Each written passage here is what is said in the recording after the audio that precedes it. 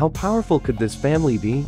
When Richie was first born, several countries' presidents called to congratulate, since they had to borrow money from his family.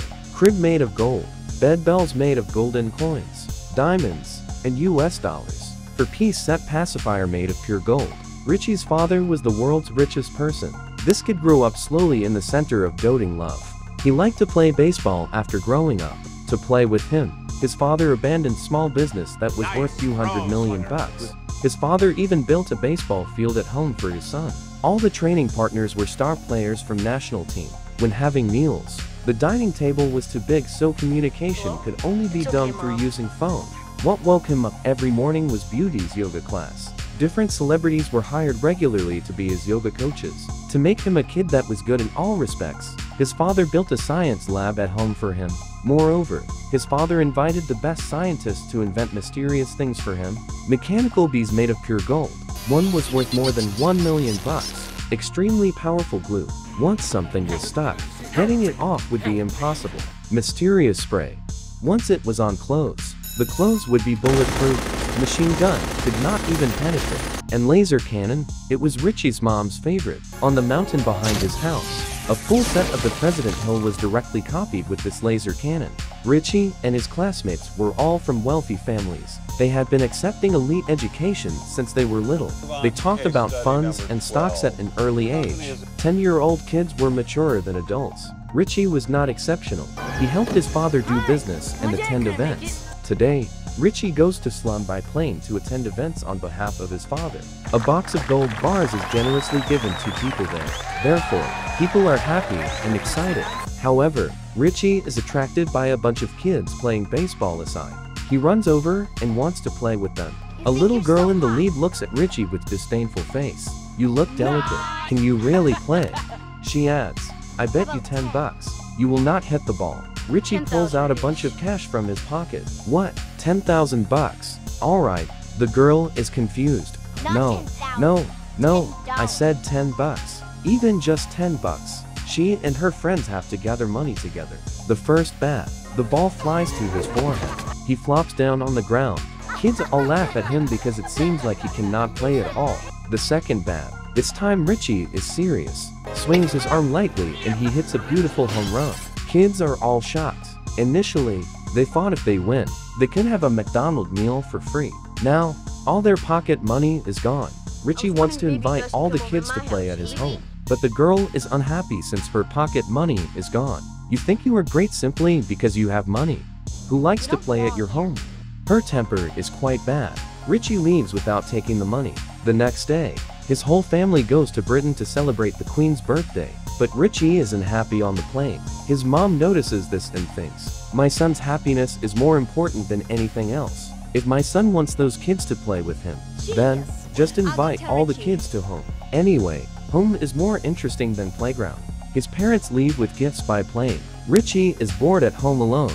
Steward gives him a gift. When Richie opens the door, a bunch of kids are standing at the entrance. As the kid of the world's richest person, how happy could it be? Lives in a palace-like mansion. There is a McDonald's running inside his home. There is also a basketball court inside his home. Go-karts are available outside.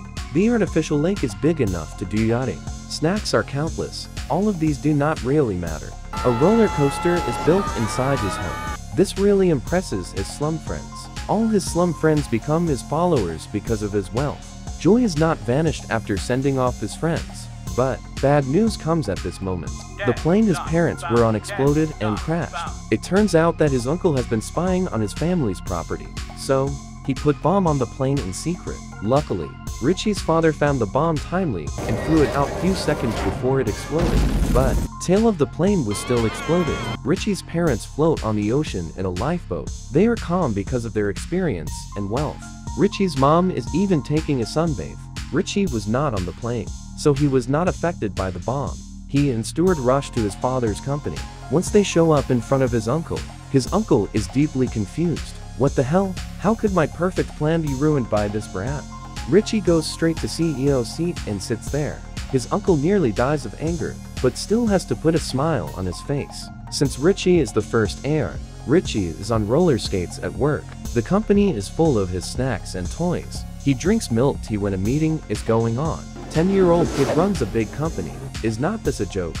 However, Richie has been accepting elite education since he was little. Teachers taught him futures, stocks, and financial management. Under his management, the business is increasingly good.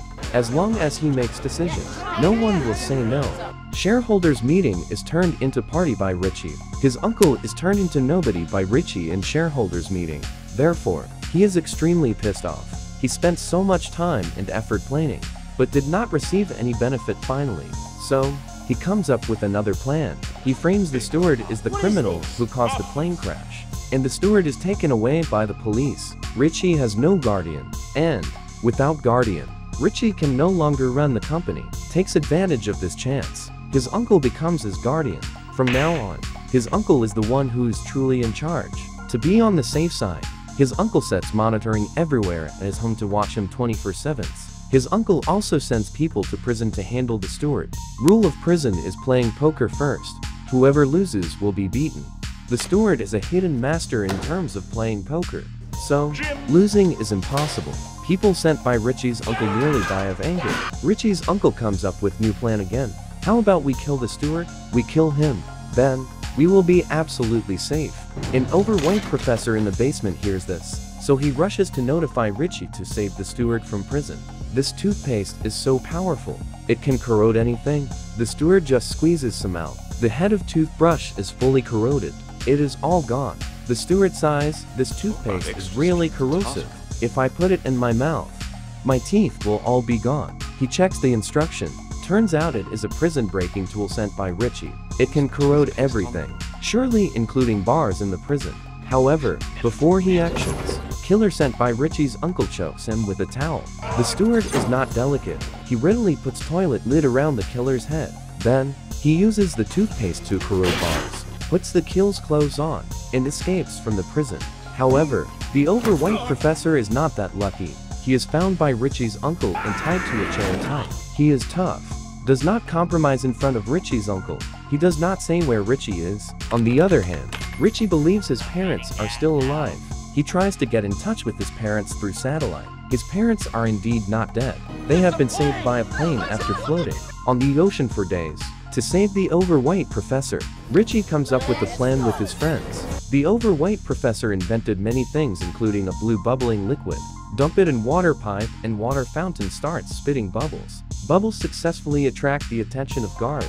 Takes advantage of this chance. Richie sneaks into his home and finds the telephone line specially connecting him and his parents. The position of his parents is at home. It turns out that the plane was sent by his uncle. His parents have already been captured by his uncle. Richie's uncle hears that Richie's parents have treasure at home. Treasure of the world's richest person.